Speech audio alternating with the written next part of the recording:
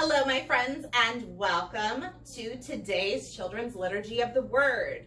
Today we are celebrating the 33rd Sunday in Ordinary Time, which is the last Sunday in Ordinary Time for this liturgical year.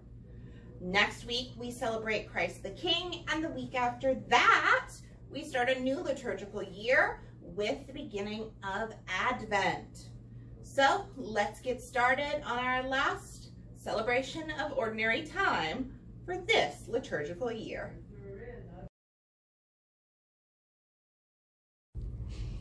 First reading, a reading from the first letter of Paul to the Thessalonians. Brothers and sisters, I don't need to write you about the time or date when all this will happen. You surely know that the Lord's return will be as a thief coming at night. People will think they are safe and secure, but destruction will suddenly strike them, like the pains of a woman about to give birth, and they won't escape. My dear friends, you don't live in darkness, and so that day won't surprise you like a thief. All of you belong to the light and live in the day. We don't live in the night or belong to the dark. Others may sleep, but we should stay awake and be alert. The word of the Lord. Thanks be to God. The response phrase for this week's responsorial psalm is, "The Lord is my light and my salvation." When I raise my hands, please say it with me. The Lord is my light and my salvation. You, Lord, are the light that keeps me safe. I am not afraid of anyone. You protect me, and I have no fears. The Lord is my light and my salvation. Lord, I know I will live to see how kind you are. Trust the Lord. Be brave and strong and trust the Lord. The Lord is my light and my salvation. Please stand for the gospel acclamation and the reading of today's gospel. For today's gospel acclamation, we will be singing Alleluia to the tune of Twinkle, Twinkle, Little Star. You can sing with your voice or with your hands using American Sign Language. The sign for Alleluia is A-le-lu-ya. Please sing with me. Alle, alleluia, alle, alleluia, alle, alleluia, alle, alleluia, alle, alleluia, alle, alleluia.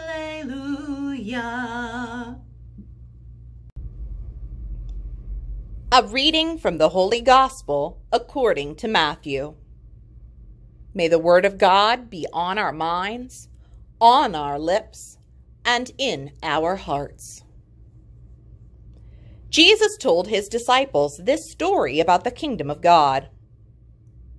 The kingdom is like what happened when a man went away and put his 3 servants in charge of all he owned. The man knew what each servant could do. So he handed 5,000 coins to the first servant, 2,000 to the second, and 1,000 to the third. Then he left the country. Sometime later, the master of those servants returned. He called them in and asked them what they had done with his money. The servant who had been given 5,000 coins brought them in with the 5,000 that he had earned.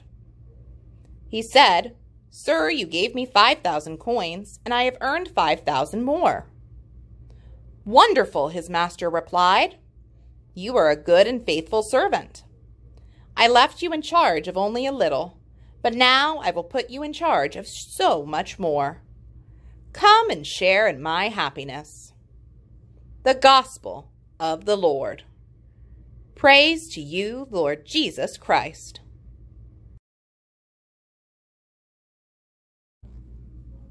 Have you ever been given a gift of money? Maybe at Christmas or on your birthday?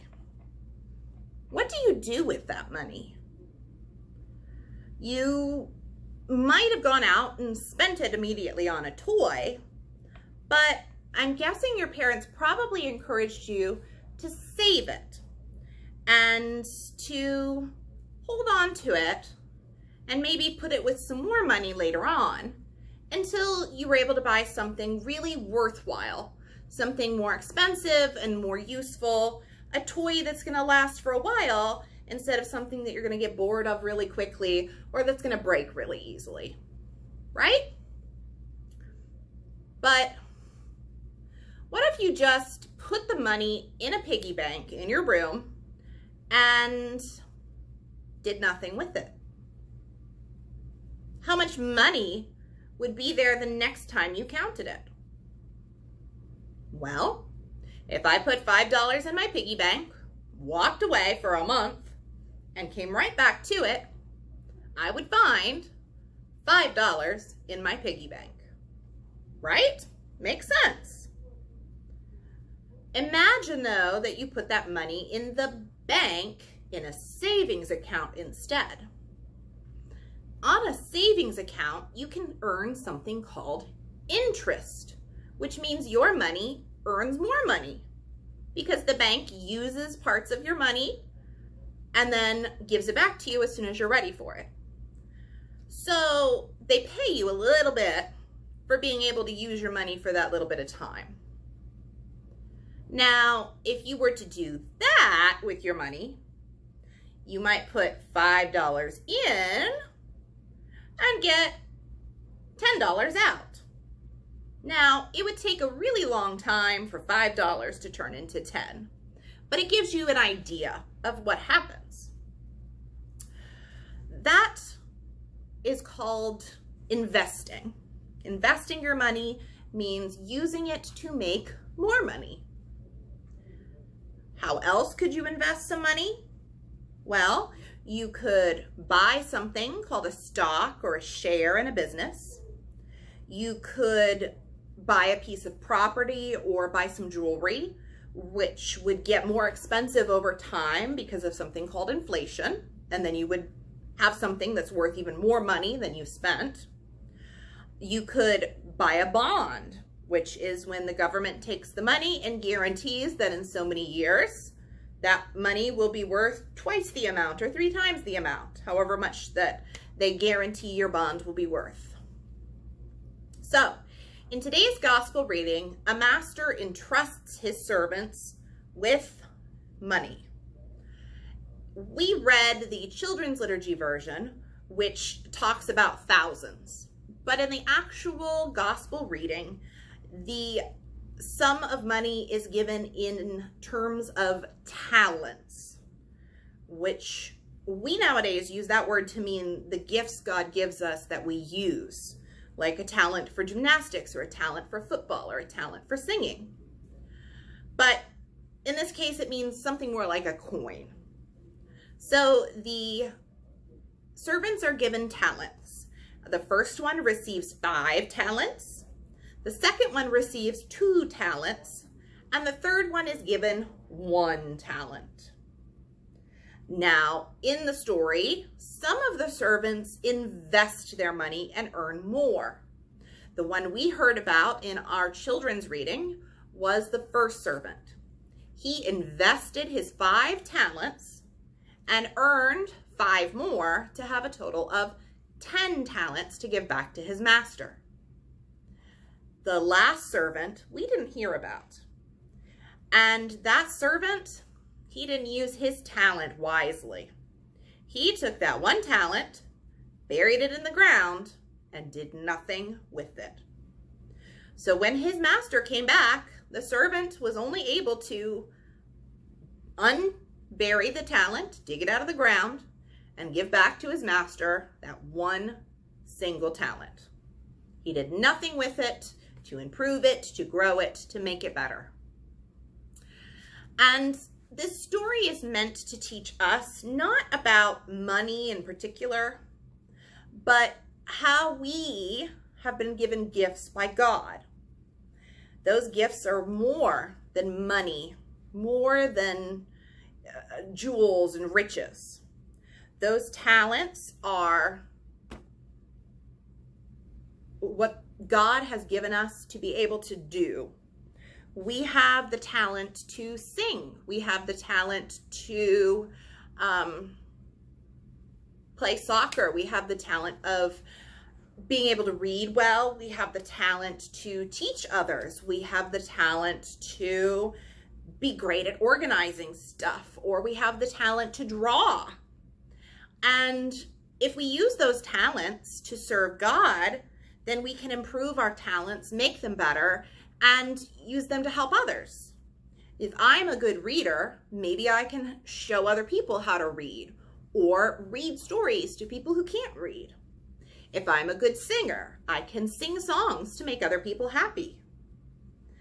But if I'm a good cook, and instead of using that talent to cook for other people, I just never cook.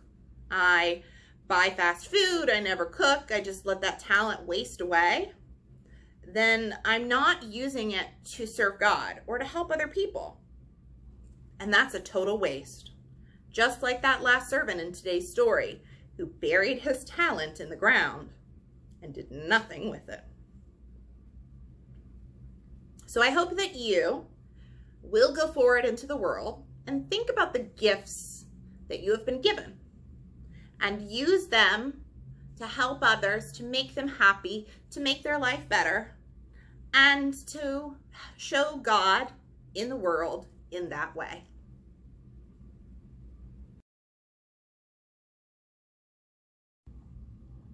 All right, friends, for today's activity, you're going to need a marker of any kind and a piece of paper. We're going to keep it simple today, and we're going to turn this piece of paper into a frame of a picture of ourselves doing something that shows our gifts that God has given us and how we use them. So I'm going to start by turning this into my picture frame, and I'm going to go right along the edge of my paper and just draw a line. And you can do this with any color. I went with black because I feel like it shows up nicely on the camera and works out very nice. And so the first line just goes along the edge. Trying to keep it as straight as possible, which isn't working very well for me today. That's okay. I know that nothing in life is perfect except God, so I'm not going to worry about it too much. And one more. Come on.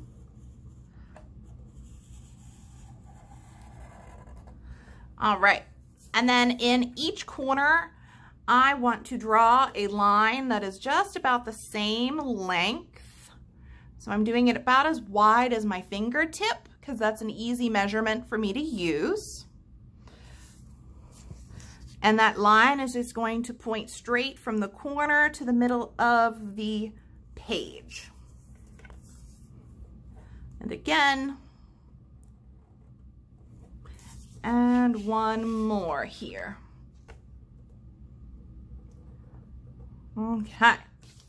The next step that I have is to connect all of these lines from the end of the line to the end of the line to the end of the line to the end of the line.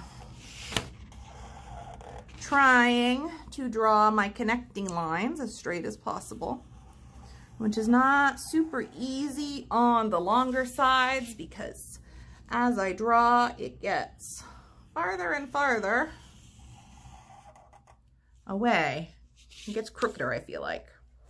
So it kind of looks like a frame, right? Now, the way that I'm really going to turn it into a frame is I'm going to take that line in the corner again, and I'm going to draw it once more, about as long as my fingertip, towards the middle. If you need to make it straight by going over the part you already drew again, you can do that. I apologize because I know some of this is probably out of frame because I'm not paying a lot of attention to the camera. I'm paying attention to my artwork. All right. Let me see if I lower my table. There we go. That solves that problem. Okay, now you can see my whole frame picture here very easily. And I'm going to again connect the end points of those lines from the corners. Trying to draw a straight line if possible. Getting a ruler might help with this. That'd be a good idea. All right, so now it kind of looks like a frame, right? And in the middle of this frame, I want you to draw yourself using a gift that God has given you. And I think one of my gifts is that I am a pretty good reader. I'm able to read easily and fluently and with expression to try to make it interesting. And so I'm going to draw myself. Let's draw my curly hair. Woo! So many curls. And I'm going to draw myself reading to some kids. So here's me.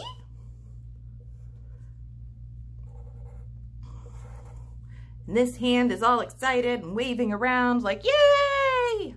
And this hand is going to be holding a book. So let's see, how do I draw a book? That's kind of book shaped, right? Kind of looks like I'm holding a book. Doot, doot, doot, doot. So my hands are not perfect, and rather than draw feet, I'm just gonna pretend like my legs went way off the page. But I'm pretending to hold my book here, right? My little cartoon character of me.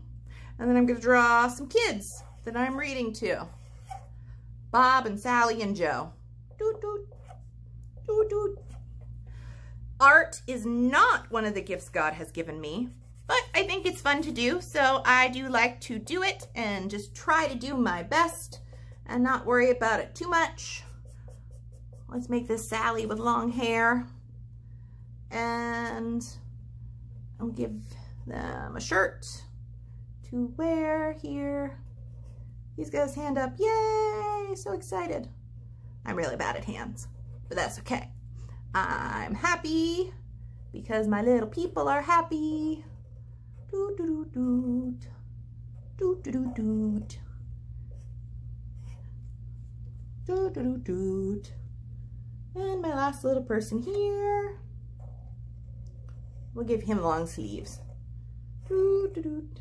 Chilling out, hanging, relaxing, and listening to a story read by Miss Miranda.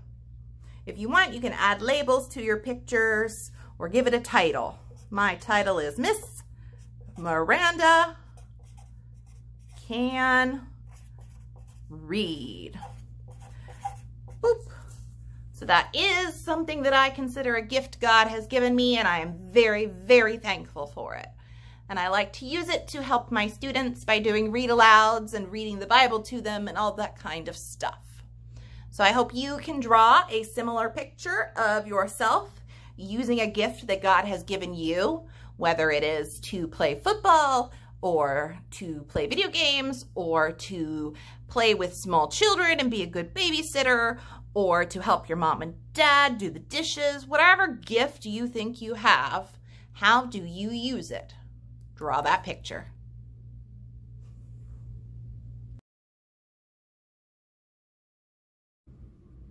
As brothers and sisters in one loving family, together let us pray to our Heavenly Father. We pray for the gift of understanding and tolerance in the Christian church. We pray to the Lord. Lord, hear our prayer. We pray for the gift of wisdom for the leaders of governments and nations. We pray to the Lord. Lord, hear our prayer. We pray for the gift of courage to use our God-given talents and gifts Well, we pray to the Lord. Lord, hear our prayer. We pray for the gift of peace in our lives and our world. We pray to the Lord. Lord, hear our prayer. Knowing that our Heavenly Father is listening, in the silence of our hearts, let us share our own unspoken prayers with Him.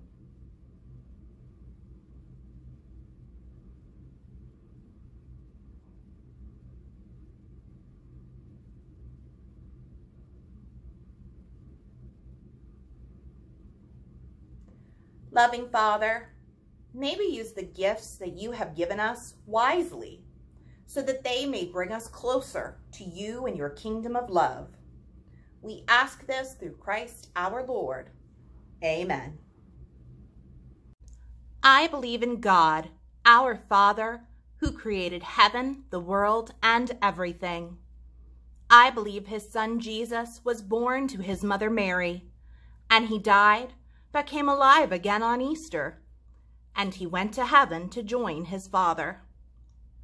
I believe in the Holy Spirit, who makes us alive and fills our hearts with love and goodness. I believe heaven is full of saints, and I believe in our church for loving and serving God. And I believe when the time comes, I can be in heaven with God too. Amen.